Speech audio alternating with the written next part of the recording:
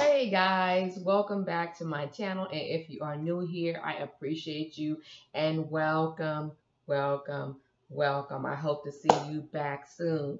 Take some time out right now before we get started on this video. Like, share, and subscribe. You know the drill. Don't forget to push that notification bell so that you can be notified when I upload new content, right? Okay, so let's not sleep on you, girl. All right, so as you can tell from the title of this video, we are going to get right on into it because I know some of you girls, you need to know this information. We'll be back. Stay tuned.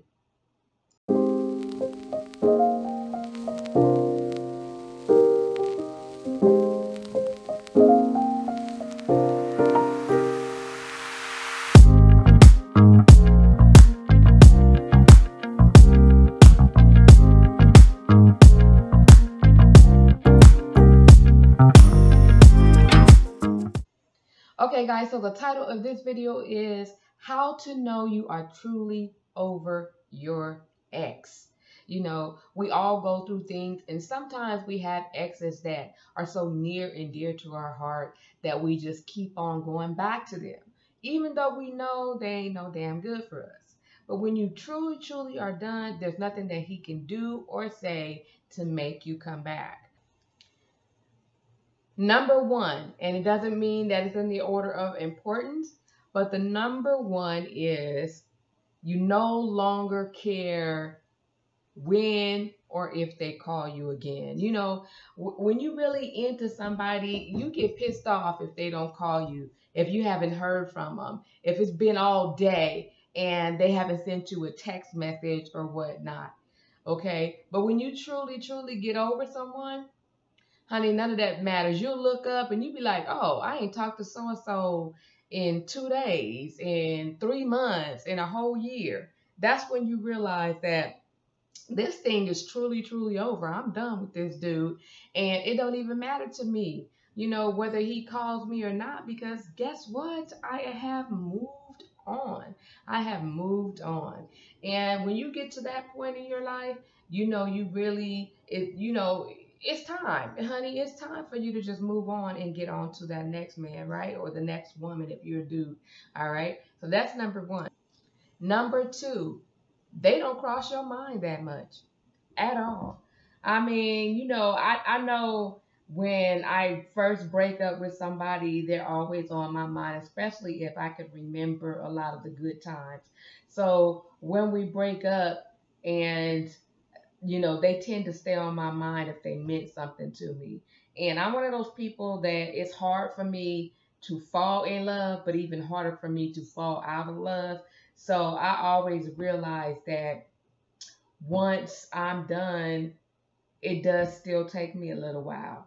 But I realize that that key sign that I've made it over that hump is when those people no longer occupy my mind. When I wake up, I don't think about them. When I'm going to sleep, I don't think about them. When I have downtime, because you know, most of the time we busy ourselves trying to make sure we stay busy and not focused on missing that relationship, right? So now, you know, you realize that you're over him or her when you no longer think about them. Like your whole day is smooth, and not one time that you think about calling them, writing them, sending them a notice, any of that crap, right? So that's when you realize that you finished, that you kaput, it's done, and that it's time to move on. Number three, when you can actually go out on a date and you're not worried about if you're going to make that other person, your ex, mad, or you're not worried about are they going to call while you gone, or are they going to call while you're out. That if the fact that you're going out with somebody is going to mess up your chance for getting back with them. When you can actually go out with somebody and don't worry about stuff like that, you over them. You over them, sis. It's like you ready to move on. Because at the end of the day, when you give 0 F's, you know, I'm going to say it, 0 fucks about what they think about you going out or hanging with somebody else, then you know that you truly, you done. You know what I mean? And that's where you want to be. You want to be done with the whole situation so that you can move on to what's for you. And, because sometimes when we hold on to the past, that we kind of cut off our chances for the future, right? So you want to be able to know that your future boo is on lock because you're no longer thinking about your ex boo and what he thinks or feel about what you're doing. Number 4, this is a big one for me because my ex, we never let a holiday, we never let a birthday pass, we never let any of that stuff go when we were together. And even when we did our back and forth thing, we always wished each other happy birthday, happy Easter, happy Mother's Day, happy Father's Day, all that. When when those days come up and that person ain't on your mind, that ain't the first. You're not going to get up and you're not going to grab your phone and text them and say happy birthday, happy Father's Day, happy Easter, all of that. How's your family doing? You done, sis. You can move on with your life. You can move on with your life finally. And so that is really a big telltale sign. If you don't have the desire or you don't feel like you have to call this man or this woman and wish them a happy anything, right? Because they no longer are on the radar. It's just you and you, not you and him, and there's no hopes of reconciliation or anything. You can move on with your holiday with your current family and not even think about what he got going on. Now, I would say this is the biggest, and this is the biggest one for me. I don't know about you, that you could actually see them out with someone else and it don't bother you. You can even talk to their new spouse and it don't bother you. They can tell you they got a new woman or new man and it don't bother you. That's when you know that you are truly over it, because I know for a fact this particular person that I'm talking about, had they told me a year and a half ago, 2 years ago, that they were seeing someone else, I would have been devastated. But now I'm like, congrats to you. Congrats to you. It would not bother me that you moved on to someone else because we done, right? We finished. And this one, I know I can clear my conscience and actually go out. I'm not, like I said before, I'm not worried about anything that I do that's going to hinder us from getting back together. I really don't care who you sleeping it with, how you giving it to her, none of that, because I don't care anymore. And I'm going to tell you something. When you get to that place where you could actually say that you don't care about who they are, who they're with, where they are, where they going, and how come it don't include you, you done. You ready to move on. And sometimes I'm going to tell you something. It's better for you to be by yourself than to keep on going back to an ex or to find yourself in something new because you're trying to pass the time. Spend some time with yourself, sis. It ain't nothing wrong with spending some time with yourself. Get yourself together. You finally can, get on that workout routine. Try some new hairdos out that he didn't like.